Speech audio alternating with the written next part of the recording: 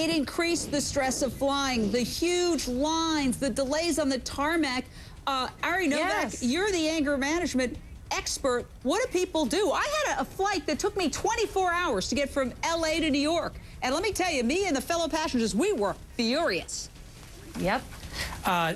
You know, for starters, I mean, to glorify what he did, I think is sort of inappropriate. I mean, I'm sure it was incredibly gratifying for him to you know, quit his job the way that he did. It was totally inappropriate. You know, clearly this is someone that was under a tremendous amount of stress and didn't quite know what to do with it in that very moment.